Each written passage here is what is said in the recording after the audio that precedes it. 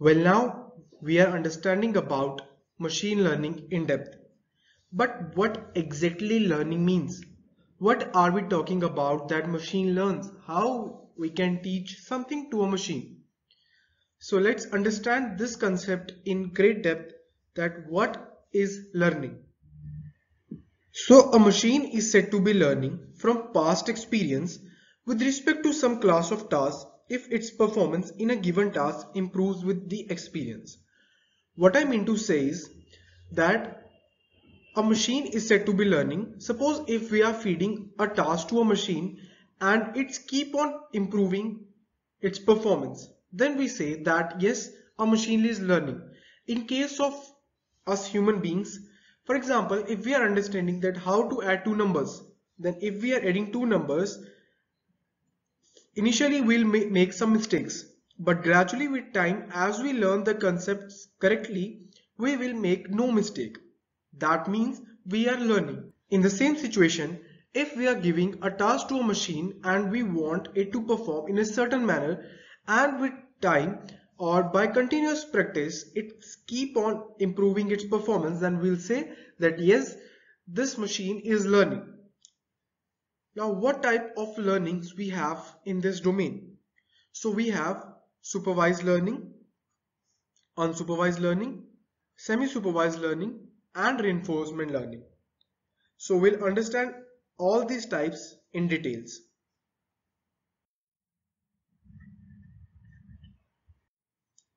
So supervised learning.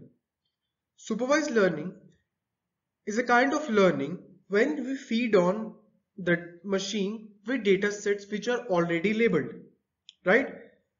So in case of supervised learning, we give our models a data set in which we have a labeled data set. That means we give both question and answer pairs to our machine learning model and it learns by it. So labeled data set is one in which we have both output and input. Okay. So based on the data set we have, this learning is divided into two types. One is classification and other one is regression. Okay. So in case of classification, we have defined labels. That means the data set we have is a discrete data set. I'll show you with an example. And in case of regression, we have a continuous data in a fixed range. What I mean to say is, suppose these are the two data sets we have in case of supervised learning. So this is for classification and this is for regression. So first let's understand why we call this dataset as labeled dataset. So this is, we are given an employee dataset. So this is employee ID, gender, age and salary. And we are predicting that whether the employee will purchase a particular item or not. So we have to predict whether the employee is purchasing or not based on these parameters we are given. So while training, we have both input and output. That's input and that's the output. Now, in second, so this is one data set, okay? And this is second data set where we have temperature, pressure, relative humidity, wind direction, and we have to predict the wind speed. So based on these parameters, we are predicting the wind speed. Okay. So we have in this case also the input as well as the output. So that's why this data set is known as a labeled data set. Now, what is the difference between classification and regression? In case of classification, you can see that we have fixed labels with us. That is either 0 or 1. So that means this is discrete. Okay, so this is discrete. Why discrete? Because we have only two labels. Either we'll be having 0 or 1. Or if in case we have 5 labels, so let's say 0, 1, 2, 3, 4, 5. Right? So if we have these 6 labels with us, then we can say that the output will be only from these 6 labels. So that means we have discrete labels. But in case of wind speed, you can see that these entries are not fixed. These are not fixed labels. These are in the range of 0 to 5. But in this range, it can be any value. It can be either 3.3, it can be either 3.13, it can be either 3.132. So all these output are different. So that's why we say that these are continuous. So in case of classification, the dataset we have is a discrete dataset. But in case of regression, we have a continuous form of data. Okay, the output we are given is in continuous form. That's why we have two different types of learning. One is classification, other one is regression, but both are supervised as we are given the labels. The second type of learning we have is unsupervised learning. Why it is called as unsupervised? Because it is opposite to supervised learning. In this case, we don't have any labels to our machine learning models. We only feed our models with the labels. And now you must be thinking that now how we can train our machine learning models. Well, don't worry about it. You will be understanding this concept when we'll move further in our lecture. Okay. In next modules, you will be learning about both types of learning. Don't worry, just understand the basic concept. So in case of unsupervised learning, you don't have labels. So for example, in this case, we are given customer ID, gender, age, annual income, and spending score, and we have to predict something.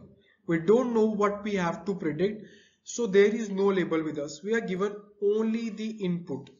So using this input, we group these customers to different clusters. Okay, so we'll say that suppose some of them will belong to type A, some of them will belong to type B, but what intuition we are making from this type A or type B, we don't know. We can say that we are separating our models, that if they buy or not, or if they are good customers or if they are bad customers. So this prediction label is unknown. Right? So in supervised learning, we learn from the inputs only. We don't have specified labels in our data. And based on this data and the approach we use, we have two types of unsupervised learning. One is clustering and other one is association. So what is clustering? In case of clustering, we group our data based on different patterns. Here we don't have any parameter value, but what we do is we group our data set into different clusters based on the patterns they follow. And in case of association, we combine our data sets and then we find out a certain pattern where we can split our data to different clusters. So for example, in shopping store, use algorithms based on this technique to find out relationships between the sales of one product with respect to the other sales based on the customer behavior. Well, this same case study, we have prepared a project over it in this course. So don't worry, as you'll move further in this course, you'll get hands-on over this technique also. So the next technique we have is semi-supervised learning. In this case, we have a data set in which some of it is labeled and the rest of the major portion is unlabeled. So we have a mixture of both labeled and unlabeled data set with us.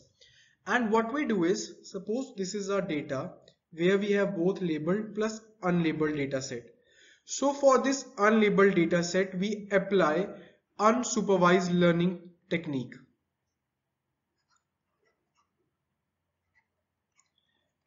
Okay, so using this unsupervised technique, what we do is we predict these labels. And after predicting these labels, the data set now we have is all labeled. And on this labeled data set, we finally apply supervised learning technique. Okay, so that's why this technique is known as semi-supervised learning, because for some part we apply unsupervised technique and the remaining we apply supervised learning technique. And the major use of this technique is in case of image datasets, because this dataset is so wide and so raw that in some cases we have labeled for our images and in some we don't have any label. So we apply semi-supervised learning technique to predict the results in such kind of data set. So first part we apply unsupervised, then we convert our entire data to a labeled form, then this labeled data set is used for supervised learning technique. Now the last learning that we are understanding is reinforcement learning. So what exactly reinforcement learning is? So this is a very basic image to understand reinforcement technique. What happens is basically the model keeps on increasing its performance using a reward feedback to learn the behavior or pattern. Okay, so basically you can take an example of Google self-driving car or AlphaGo, where the bots that we were using competes with human and even itself to getting better and better performer of the game. Okay, so in case of both self-driving car and AlphaGo, we are feeding up the model with some test cases and the model is competing with itself. So what we are doing is we are feeding some situations or case study to our model, okay, and the model is performing some task, and this task, if it is right, then we are rewarding our model, and based on this reward the model will learn this case. So what is happening is we are giving the input, the agent will perform action, and after performance if the agent receives the award, then according to the reward the agent will either use, that means either reinforce this learning and will improve itself. So the model will learn by itself, it will compete with itself also and with the other parameters also, right? So these are all the four types of learning that we have: supervised learning where we have all the labeled dataset, unsupervised learning where we have unlabeled dataset, supervised learning dataset where we used unsupervised learning to make some of the dataset which is unlabeled to a label form, then we apply the supervised learning technique. And in case of reinforcement learning, our model is competing with itself as well as with the human behavior or the test cases we are giving and increasing its performance. And if it's performing correctly, then it's feeding back this test case as a reward to itself and is self-improvising itself. So the more you train your model or the more you use your model in case of reinforcement learning, the better your model will understand. The best example is Google self-driving car and the AlphaGo game, right? So this was all about this lecture. Thank you for watching this video. Keep following and best of luck.